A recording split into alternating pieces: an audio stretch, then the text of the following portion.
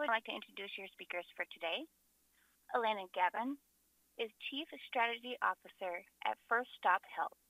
She is a market strategy and product growth leader with 10 plus years in the employee benefits space who is passionate about delivering quality, high engagement, and equitable digital health solutions to the market. She is responsible for growth, marketing, and product collaborations at First Stop Health. Delai Figueroa is Director of Client Care at First Stop Health. She is responsible for managing a team of client care specialists who routinely interact with First Stop Health clients. She is passionate about doing what's best for First Stop Health clients and their employees, and is a key contributor to the company's plus 89 client Net Promoter Score and 85% client retention rate. Elena, you have the floor. Wonderful. Thank you so much for that introduction. I want to thank our hosts and for all of you for joining today. First Stop Health is a virtual care company that has been supporting employers and their employees for over a decade, and we have over 700,000 members in all 50 states. We are thrilled to be here today to discuss an overwhelmingly important topic of mental health and mental health care access. This is one that is not only important to me personally, but academically was my area of study during my tenure at the University of California, Berkeley, where I received my Master's of Business and Public Health. And it has been an incredibly important area to focus on at First Stop Health as well. Today, we'll be reviewing a few pieces around this mental health crisis. First, we'll start off by level setting and getting an understanding of the state of mental health in the United States today, with a particular slant at how it impacts employers and their employees. We'll review the numerous barriers to care that many patients face when seeking access, and how virtual care can help overcome a significant number, if not all of those barriers. I will turn the microphone over to my colleague, Delai, in order to give her a chance to talk about some case studies for our current clients. And then we'll end the discussion around the interplay and incredibly inexorable link between physical and mental health, leaving some time for Q&A at the end. So if we go to the next slide, and then the one after that. Perfect. So we're going to start with some statistics today. And these all have to do with better understanding the true prevalence rate or existence of mental health issues among adults in the United States. Today, 1 in 4 U.S. adults experience suboptimal mental health. Pre-COVID, that number was 1 in 5. So that number is getting worse over time. Significantly, 50% of U.S. adults will be diagnosed with a mental illness in their lifetime. Now, some may be asking, what is the difference between suboptimal mental health and a mental illness? And we'll get into that in a moment, but those are two very different statistics, and importantly so. Of those who are diagnosed with a mental illness, only 2 out of 5 receive any treatment at all in their lifetime, which is a staggeringly low statistic. And that becomes even worsened when we think about the fraction of those who actually receive efficacious treatment. Efficacious meaning it is substantially reducing mortality and morbidity, that care is effective. And then perhaps one of the most staggering statistics is around the interplay between physical and mental health. Those who have a chronic illness are 3 times as likely to develop a mental illness. Likewise, those with a diagnosed mental illness, like depression, are more likely to develop a chronic disease. This impacts not just mental health care, but healthcare at large. Chronic disease represents 50% on average of an employer's claim spend, and a significant impact on patients' lives and outcomes and health. So this really moves from being siloed into a problem around mental health into a problem around healthcare in general. If you go to the next slide, I'd like to introduce us to a concept that I just alluded to that is not new in the academic world, but is relatively new to the employee benefits world, as we have started to adopt virtual mental health, virtual behavioral health, and mental well-being solutions into our employee benefits packages. And that's this idea of the dual access of mental health. And this means that there is a difference between the presence of a mental illness that has been diagnosed, which you'll see along the x-axis of this graph, horizontal, and the day-to-day status of a patient's mental wellness, which is on the vertical y-axis. What this means is that you can be diagnosed with a mental illness and at any given moment have optimal health or suboptimal health as a function of how easy it is to receive health care, whether or not an individual is taking prescribed medications, socioeconomic factors, and societal factors and environmental factors that implicate a patient's ability to have optimal mental health. Why is this important? Mental health is so much more complex than a binary or than a single spectrum. If we broaden our definition of mental health and mental wellness, we really start to see that there are more opportunities to intervene, more opportunities to care for people who were perhaps previously not considered as needing support. No matter where you exist on the spectrum, there is value in seeking and receiving affordable mental health care. And the goal of every employer and payer and organization that delivers care should be to have people be in a state of flourishing, a state of optimal mental health, existing on the top section of this graph, regardless of the presence of a diagnosed mental disorder or a lack of a diagnosis of a mental disorder. This becomes incredibly important, if you go to the next slide, in the wake of COVID-19. We know that COVID-19 has had a dramatic impact not only on the presence of mental health issues in our country, which COVID-19 has triggered a 25% increase in anxiety and depression and stress, but it has also given rise to an increased awareness around the importance of adding mental health and whole person well-being solutions in the workplace, even before symptoms present, even before a patient asks for help.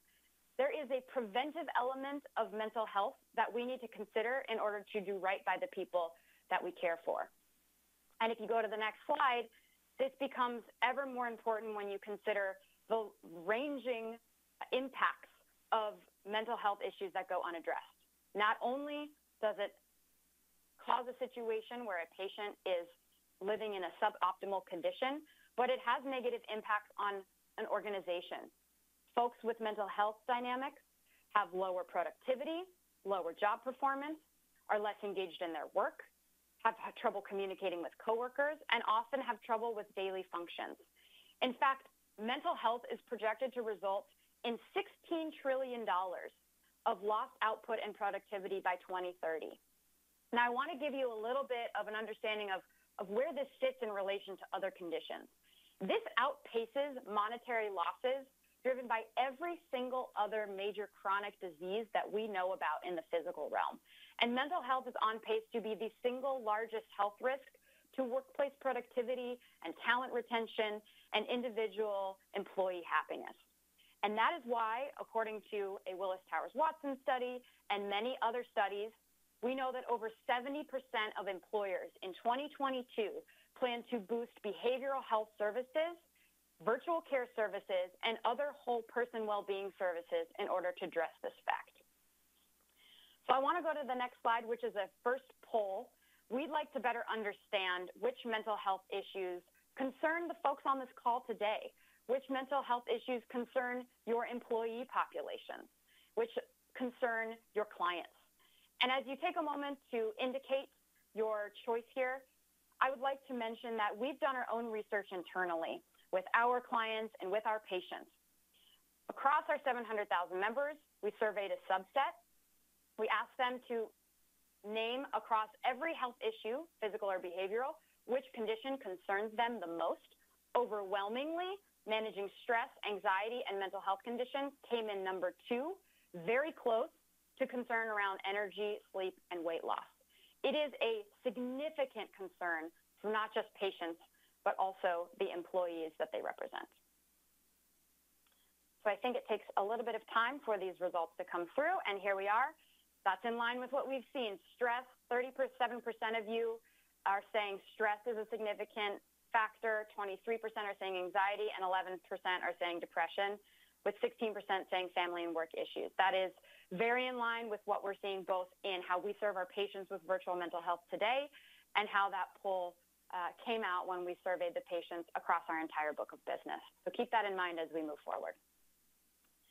We're going to jump into barriers to care here, and they range between access issues, cost issues, equity issues, and efficacy issues. So we'll start with access. Finding mental health care is incredibly difficult today. First, people often don't know how to ask for help or if they should. And when they do, they often don't know where to start. Patients are met with long wait times when they finally find a provider that they would like to see. And there's a couple of reasons for this. Number one, we have here that coverage does not equal access. What does that mean? Legally, ACA compliant plans are mandated to cover mental health at parity with physical health. But that does not mean that those patients are guaranteed to get access to in-network providers. A large percent of mental health providers do not accept commercial insurance. Out-of-network is extremely expensive for patients and often prohibitive. In fact, only 56% of psychiatrists nationwide accept commercial insurance, as compared to 90% of other non-mental health physicians. This access issue is exacerbated by the fact that there is a shortage or a lack of providers who specialize in mental health areas. 77% of U.S. counties do not have enough mental health providers to treat the demand that is recognized, let alone the demand that is going unrecognized. And that's when you include licensed clinical social workers, psychologists, psychiatrists, and other clinicians that deliver this type of care, like primary care physicians. This number is exacerbated and gets worse when you look at rural environments and socioeconomically depressed areas. If you go to the next slide, this is a visual of what this looks like from a state-by-state basis in the United States. We have here a map from Mental Health America that represents access to care rankings by state. 9 measures make up these rankings. Things like the number of adults and the percentage of adults with a diagnosed acute mental disorder who either did not receive treatment or did not report having an unmet need or inadequate treatment. Likewise, this is measured amongst youth cohorts as well. And we see here that the states in orange, dark orange, and red are struggling significantly as compared to the states in yellow. And what this means is that if a patient is restricted to only seeing doctors in person, a doctor near their location, there is a massive inequity in access as a function of where you live. This map becomes even more dramatic when you break it down by county and by zip code. And so it's incredibly important to address this provider access issue and the inequity that exists across the United States. The next slide talks a little bit about cost issues. We know that patients on average spend between $65 to $250 per traditional therapy session, which lasts around 60 minutes. Those costs go up when a patient is paying out of pocket because they can't identify an in-network provider who will see them within a timely manner. On average, employees experiencing mental health distress use an additional $3,000 of services each year. And this translates into employer costs as well. Patients with mental health conditions cost plans over $15,000 per year, and there has been a 50% increase in mental health spending in the last 10 years for employers on things like therapy, prescriptions, rehabilitation facilities, and that number is only going up as substance use disorders increase, as anxiety increases, and depression increases. The last barrier I want to speak about is the issues around efficacy and equity of care on the next slide. We know that less than 50% of Americans who have a mental disorder get proper treatment. Less than 10% of patients receive efficacious treatment that actually makes an impact on their lives, and yet they're paying for it. That number gets worse when you break the data down by demographic, socioeconomic status. For example, the percentage of Black Americans who are able to access treatment is only about half that of white Americans. Historically and continuing today, BIPOC communities have less access and higher barriers to access to care for mental health than non-BIPOC communities. There are a few reasons why there is a significant lack of efficacy around mental health solutions. One, it's very often that providers in a fee-for-service environment are not properly incentivized or reimbursed to drive towards resolution or outcomes. We also know that patients in those rural environments with geographic limitations are rarely paired with providers who have domain expertise in the area of need. For example, an individual who seeks LGBTQIA+ specific support may be at a disadvantage if they live in a rural area where the only providers that they have access to do not specialize in that. And so it's incredibly important to take into consideration the barriers that exist from a geography perspective as it relates to domain expertise. We're going to move on to talk a little bit about how virtual care can help solve some of these issues. So thinking about the positive aspects of how the industry has evolved and how we're looking into the future of solutioning for some of these problems. If you go to the next slide. We know for a fact, and as demonstrated through COVID, that the convenience of a virtual visit significantly increases utilization of services, reduces missed visits, and increases access for people in rural environments and geographic areas where there are limitations. We also know that a part of this better access is a function of time. People receiving in-person traditional care from mental health professionals wait weeks up to months in order to get a new patient and follow-up appointment. Most virtual behavioral health solutions are getting access to providers within days. This is incredibly important when trying to treat acute and chronic mental health conditions, timeliness of care. There's also a decreased fear of stigma around going to a mental health appointment when it is conducted virtually from the psychological safety of a patient's home. They have reduced costs, not only for themselves, but for the plan, especially when a patient is in a capitated model where utilization is incentivized and a patient does not incur a fee for every single use of the service. We know that patients are also better aligned often in virtual mental health environments. When a patient has a need and it's identified by a solution, those solutions often work incredibly hard to match providers who are available with domain expertise so that that patient can receive high quality care for what they need. And lastly, virtual mental health solutions offer a significant amount of population level health data on the efficacy of the program, which employers can and should be using to evaluate their current programming and making decisions moving forward so that they can optimize health for their employees. We'll move on to our second poll. We are going to ask you to discuss which results you feel you get with your mental health programs. So some of you may not have a mental health program in place, or it may be embedded and not frequently used. Feel free to indicate that. Some of you might not know what your results are because you don't have a significant amount of reporting. That's okay too. But for those of you who have a program and those of you who know, we'd love to hear what your results are with that program. We're hoping and thinking that the majority of you are on this call because you know how important this programming is. And so hopefully your programming is working for you and we see more excellence than averages or minimals. But we are looking forward to the results here.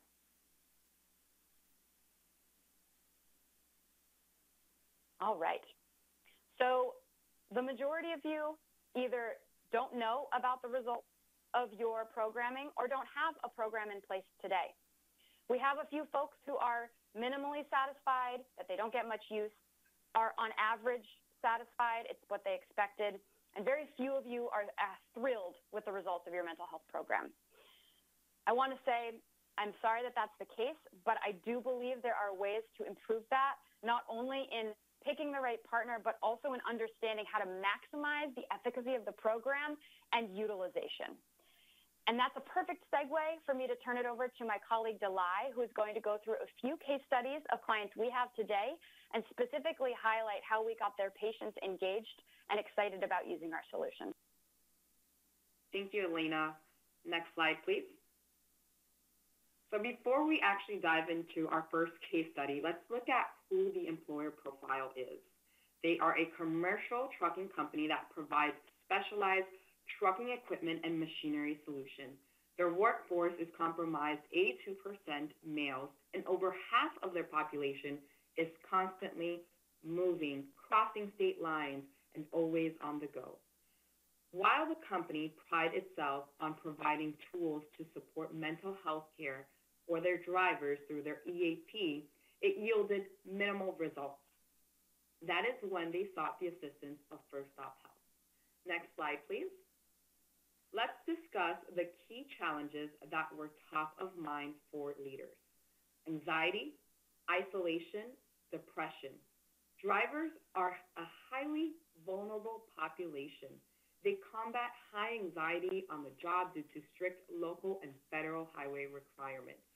They are days and weeks away from their homes, families, and friends, causing isolation. Lastly, they're constantly exposed to the daily dangers of the road and potentially radical behaviors of drivers. Therefore, this employer required a solution that went beyond a traditional EAP so that they could truly support their employees' mental health well-being. Having an unbalanced mental state of mind for you and I can cause a bad email or a missed checkbox on a web page. Compare that responsibility to a truck driver going 70 miles per hour on an interstate highway with 1,000 tons of cargo. A bad day for a driver can mean the lives of others, motorists, destruction to property, and even more so, their own lives. That is why the employer chose us. First Stop Health was successfully able to support and promote the mental well-being for drivers so that they can have a safe space to talk to a licensed counselor, whether it was in their truck or at a rest area, versus the alternative of waiting weeks or possibly months to get treatment at a brick and mortar office when they so happen to be in the area. Instead, our counselors are available for phone or video visits. Our solution was flexible such that it would allow the counselor to meet the driver virtually even when they were on the job or even on their lunch break from a long haul. Next slide, please. Let's dive into what our solution was able to provide. As I just alluded, 24/7 access to licensed counselors who can provide emotional support to their employees and not have to rely on their managers to provide mental health support. Through our mobile app, website, or through a phone call, a driver can request a counseling visit within seconds. There's no caps or restrictions on the number of concerns a driver could have called in for, meaning that a driver was able to call in today for anxiety-related concern, and the next month can also call in for another concern. Above all, there was no cost associated to the employee to use the service. Next slide, please. So now that you're abreast of the situation and the solutions that we've offered, let's talk numbers and talk a little bit more about their actual results.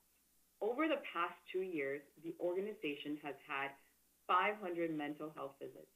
Employees used First Stop Health during the height of the pandemic when anxiety was rampant due to social and national unrest, where employees were continuously burdened with additional work because of employee shortages.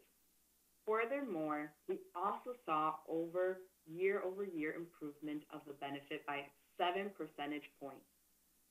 Truck drivers had the chance to feel supported whenever they were experiencing depression or needed assistance to cope with family, and even more so, grief or even substance abuse. So now that concludes our journey of our first case study. Let's go through the next slide to talk a little bit more about our second case study. Now, I've gone ahead and presented a different employer, and it's a little bit more unique in the sense that the one that I previously spoke about was a blue-collar workforce, and this one is more aimed at magnifying the glass at a white-collar workforce. In the wake of the COVID-19 pandemic, this particular organization transitioned 100% to remote work. 1/3 of their population ranged between 30 to 39, meaning their lifestyles changed drastically during a stage in their lives where they're beginning new milestones in their family or personal lives, while their professional careers are really ramping up. Furthermore, the employer had very limited resources to address and support mental health needs for their population, which is why they sought our guidance. If we move on to the next slide, let's go ahead and really take a magnifying glass to look at their set of challenges that leadership brought and was struggling with. Remote workforce and employees that were fatigued, high stress, a workforce that, because of all of this, their productivity really decreased. So with that being said, questions ranged, not only did they have these different key challenges at their top of mind, but they also asked questions from how can we prevent our employees' stress levels, burnt out, fatigue? How should employees manage stress? In the event of burnt out, which is an act, it is going to happen, or a fatigue employee, what tools are available to reverse those symptoms and, more importantly, to prevent them in the future? To address these concerns, the organization wanted to offer a mental health care service which they could empower employees to foster a safe space to cultivate productivity and plan accordingly for task or project deadlines while also focusing on a work-life balance. Furthermore, our client was so thrilled about our implementation process that wasn't lengthy at all, nor did they have to submit an additional eligibility file to get up and running. Implementation for this group took less than 2 weeks, and First Stop Health ensured to shoulder all of the communications of engagement for their employees. Let's move on to our next slide to take a closer look as to how and why they chose First Stop Health, and also how First Stop Health can drive member engagement to use the service. First, as I alluded earlier on, our program would be one-stop shop for their employees, where it can provide both support for their mental and physical well-being. Having one product that offers virtual care was really something that drew to them. Number two, our ability to engage employees and drive high utilization was our over. By partnering with us, we were able to educate members on when and how to use the benefit. Our engagement strategy was year-long. This is important because while it's crucial to communicate a benefit during open enrollment or when somebody gets hired, we really believe that usage increase, and that's what we've also seen historically in our data, is driven by consistent communication, informing the member about the service year-long. By design, we made communications to be nimble and intentional for their workforce, while also addressing the current healthcare needs in real time that unfolds around mental health. We made sure that our communications would embody their employees, but also the employer as a whole. The third reason why they chose First Stop Health is because of our approach to care to make it frictionless. Our system and providers is both functional, such that it can serve a millennial or a baby boomer, or it can even serve any age group or even family dynamics that happen. We know that there's a huge stigma around mental health, and it takes courage for members to even think of using such services. Thus, we put the power on the member on how we would like to request a visit. Let's go ahead and now look at the actual results. The demand for immediate mental health care was evident when we spoke in conversation with our client. The client's workforce loved digital communication for employees, but we really needed to make sure that we took the digital approach to the next level. That is why we decided to incorporate in our emails thoughtful blogs and high-impact videos that really focus and destigmatize mental health and brought awareness about the program. All in all, at the end of the program, we were able to achieve 38% utilization, and more importantly, 54% of members open at least one email, which reveals that the content was powerful and it resonated at the individual level. We really attributed this all in all because of our communications that we have in place that really bring forth to light mental health and how important it is to achieve a balanced one. I hope, next slide. I hope you all found these case studies informational. Having a beneficial mental health, having a benefit around mental health should be a goal that all employers should strive to prioritize in the workplace. Doing so, it brings the best out of employees so that they can be their best selves for their employers, their customers, their families, and overall community. Thank you all so much for your time. May the force be with you today, and I'll leave you in good hands of wonderful Elena. Thanks, Delai. That was wonderful. And I'd just like to emphasize that the most important thing that an employee benefits program can do is be used. Investing in these programs, investing your time and your resources in these programs is only beneficial if your employees and their family members actively know about and use these solutions. And that is something that we strive for across all of our solutions, and regardless of who you partner with, should be a major focus in order to make sure that you are getting the most out of the dollars that you're spending. I'd like to take a little bit of time, as promised, to talk a little bit about the relationship between physical and mental health as it relates to virtual care. And we've talked a little bit about how mental and physical conditions are interrelated and really must be treated together. The outcomes of each are correlated. A particularly great example of this is if you look at primary care. Primary care physicians nationally identify that 1/3 of their patients are truly mental health patients, patients needing mental health care above all else. And they are trained to and routinely treat a wide variety of psychiatric conditions and prescribe psychological and psychiatric medications. A great example of this comorbidity environment is a significant percentage of and most gastrointestinal issues that are not related to autoimmune disorders are a function of or exacerbated by stress and anxiety. A patient going in exclusively to receive mental wellness and mental health care without being treated appropriately by their primary care physician or their physical care doctor will only be seen as partially symptomatic. There will only be a partial view of that patient's whole person wellness journey, and you really must include both.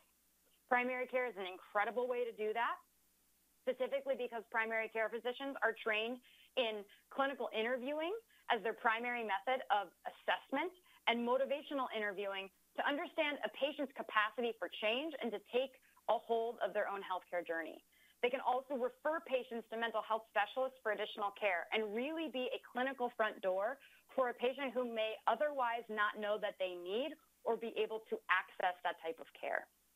If you go to the next slide, we talk a little bit about how we think about virtual primary care delivering help to mental health patients. Virtual primary care is primary care delivered virtually via phone, via video. In this environment, patients can schedule with their preferred doctor, build trust with that physician, see that doctor as many times as they need to for follow-up visits or questions without risk of additional penalty of cost, really emphasizing the importance of using the solution and seeking care and appointments on average within 3 days. Those doctors treat the whole person, physical and mental conditions. Specifically, this becomes important when the doctor conducts routine wellness screenings. Our physicians screen every patient for things like presence of domestic violence, psychological safety, anxiety, depression, and many other mental health conditions. Often, the patients who come to us are coming to us for a completely different reason. Some of the patients who come to us through virtual urgent care, virtual telemedicine, come to us for a rash, a chronic UTI, and we, through relationship, can develop and uncover chronic persistent conditions, mental health related or otherwise, that would really implicate a patient's long-term chronic health. We also know that primary care physicians are often the first place a patient goes when they need care and have a responsibility to refer out appropriately to existing benefits programs or other mental health services when needed. And this is incredibly important if you have existing programs, mental health or otherwise, that need additional utilization or steerage. And finally, our primary care physicians do a tremendous amount of work with medication management and adherence. More SSRIs, things like fluoxetine and Prozac, are prescribed by primary care physicians than they are by specific mental health clinicians, because often those are the folks seeing those types of patients first. And so being able to manage those types of medications and help patients understand the importance of adherence becomes an incredible tool in helping a patient take control of their own health journey. So this is important because as you think about looking at the holistic benefits package, even if you're looking at something that isn't mental health specific, it should have implications in bolstering mental health services, or at least steering navigation-wise to the services that you already have in place. We'll summarize what we talked about today in the next slide and the slide after that. We've discussed how mental health really is a crisis, and it's not just a mental health crisis, it is a full healthcare crisis, and help is needed. The barriers to care exist around access, cost, equity, and inclusion, and virtual care has the potential to really change the landscape of how people access this care and the financial structures that exist that underlie an often ineffective system. We know from a University of Chicago study that for every $1 invested in a mental health solution, virtual or otherwise, the employer can often see an ROI of $3 to $5. That's an incredible investment and an important one that should be made not just from a financial perspective, but for the well-being and the betterment of all peoples involved. And then finally, regardless of what you do with your benefits package, if you're looking at other solutions, even if they're not specifically related to mental health, we really encourage you to think about how they can implicate and improve the mental health conditions in your population. I'll close out by just reviewing the list of services that we do offer. As I mentioned, we've been supporting folks for 10 years now in all 50 states with telemedicine, which is 24/7 virtual urgent care. We also offer virtual primary care where patients can interact with their chosen doctor at a routine cadence at no cost to them. And we also offer virtual mental health where patients can interact with a dedicated, licensed, master's level clinician with on average 18 plus years of experience to really target the issues that they're facing at home, at work, in their life, with a focus on solution-focused counseling so that we can be resolution-focused and really get patients in a better state. So I want to pause now to give everybody a chance to ask any questions that they have in the chat. Any that we don't get to answer today, we will make sure to follow up with you directly with our answers and more information. But I think we have a few questions coming in. So I will pause and let those trickle in. All right, perfect. And as a reminder, to ask a question, please use the Q&A panel at the bottom right side of your screen. Please type your question into the text field and hit send. Please keep the drop down as all panelists. All right, we do have a couple questions coming in. The first question is, what is the top mental health issue in your virtual service? I can go ahead and take that. So it's not unlike what I discussed earlier as evidenced in our survey. So the top conditions really are stress, anxiety, and depression. Now, we do have a significant number of patients coming in with questions around substance use, grief, domestic violence, and higher acuity conditions that also need to be treated, not just stress, anxiety, and depression. When a patient is coming in with conditions that are higher acuity, our counselors will work with them to make sure that they feel they have an individual sort of quarterbacking their care. And if additional support is needed or in-person support is needed that is beyond the bandwidth of what virtual care can support, we will support referrals and recommendations into additional services. For example, if someone needs a rehabilitation facility. So we are fully taking into account the appropriateness of virtual care in some circumstances, but we mostly see stress, anxiety, workplace stress, depression, and grief. That's a great question. Great, thank you. Another question we have, how long is each virtual counseling visit? I can take that. So typically, on average, the counseling visit is 45 to 60 minutes long with the counselor and the patient. There might be times where obviously that journey is a little bit longer, but really the goal here is to make sure that the member feels supported through their concern, and that they're provided with tools and solutions to address those as well. Great, thank you. Our next question, what's the background of counselors' credentials? Yeah, that's a great one.